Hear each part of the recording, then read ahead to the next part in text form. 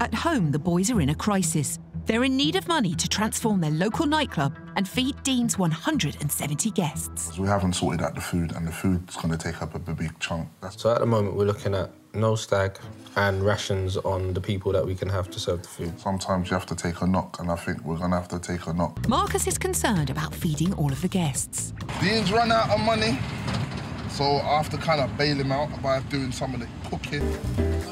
Don't tell the bride, don't tell the groom, let the best man do all the work. I'm going to be cooking until 6 in the morning, at least. Where's Marcus? But he needs to hurry up, man. Where else would Marcus be? He's the best man ever.